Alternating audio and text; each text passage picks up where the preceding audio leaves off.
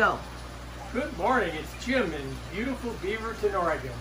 Well, today it's the 16th of May. It's a beautiful day. The sun is shining and everything is growing really well. We got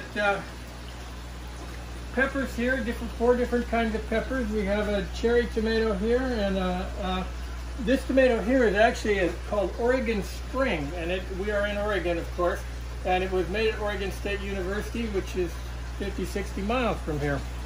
So if we go on down, we got all different kinds of herbs, cilantro, so on, so on, so on. We are finally getting some real, honest-to-goodness strawberries on our strawberries, which is a good thing. We've got all kinds of lettuce and onions and so on and so on.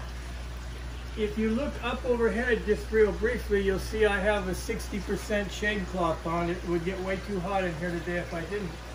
So that's our standard summer fare. But what I really wanted to talk about was last week we moved the catfish out of this tank into the new pond in the greenhouse, the outside greenhouse. So I have redone this tank, and it now has pumpkin seeds in it, which are a small bluegill kind of looking sunfish, excuse me. They're about half the size of a bluegill. They get about a half-pound tops maybe. They are an ideal fish. There's 7 of them in here, and they cohabitate quite nicely. I'm not feeding them, and it's the wrong time of the day, so they don't really want to come out. But I would highly recommend these as a kind of fish if you're not eating the fish. They're really too small for a food fish. So anyhow, let's proceed on outside, and I'll show you what we have done out at the pond.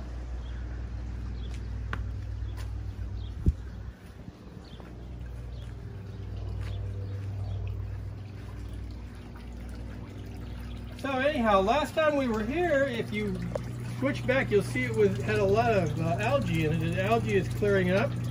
We have new plants. This plant here is a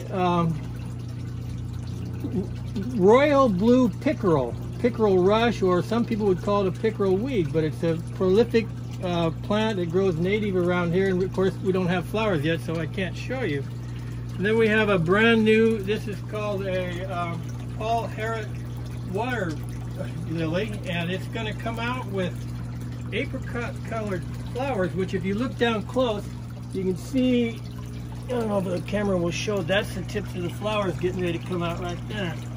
So when that happens, I will let you know. The water hawthorn, which was all over the place 2 weeks ago, is dying back, which is what they do in the summertime. It'll come back about September or so. Right when this one quits going, that one will bloom, hopefully. So the catfish is down there. I fed him this morning at 4 o'clock in the morning, believe it or not. He's still just coming out at night. We'll get him coming out here pretty soon, but he seems to like it a lot in there. So everything else is running fine. You can see the siphon is going off right now. We're going to come around before we quit here, and I want to show you what I'm growing in the little greenhouse now. These pots are new since we have filmed. They're 12-inch, the biggest pots I've done. They're really easier to do than the little pots. As you can see, we got a little seashore motif going, and this is our tractor motif. But we have, this is a regulation eating cucumbers in a patio cucumber style. And over here we have 2 sets of tomatoes. And before I quit, the tip of the day is this. If you're in a little greenhouse like this, or even the greenhouse on the other side, there are 2 kinds of tomatoes. There are ones they call determinate, and there are ones they call indeterminate.